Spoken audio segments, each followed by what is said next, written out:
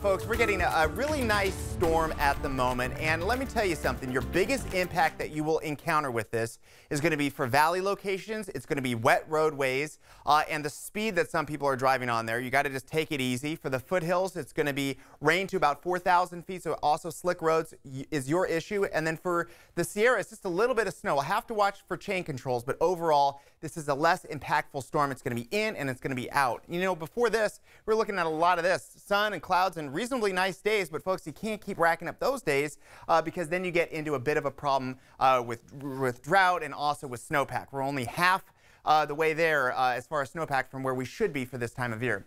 Download the ABC 10 app and then upload your photos of anything going on weather-wise, especially today. I'd love to see the rain and snow in your neighborhood, and then it can get on TV right behind me. Okay, so where's the rain at for the moment? Of course, during the show, we've been showing you the live radar in this corner of the screen, but just to show you in general where it is, all along the I-80 corridor and a little bit north to about Yuba City, Marysville, out toward the Bay Area, but there is a gap. The core is off the coast near Monterey Bay, and it's moving down to the south, so all the rain is going to be moving in that direction as well. Also the spillover snow. This is not a huge storm, but it's something that we need, and most of the major impacts are going to be for Southern California.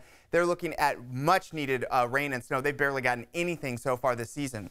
So at the moment, everything is along I-80 up to about Yuba City, Marysville. There is some light snow with this as well, a couple inches down to about 4,000 feet or so is where that snow level is at the moment. And even though it's been quiet in Stockton and Modesto, that line is going to be moving down to the south, and you're going to see more impacts for you the rest of this morning. Temperatures in the 40s. We typically wake up in the 30s this time of year with dry weather, but as moisture moves in, your temperatures come up.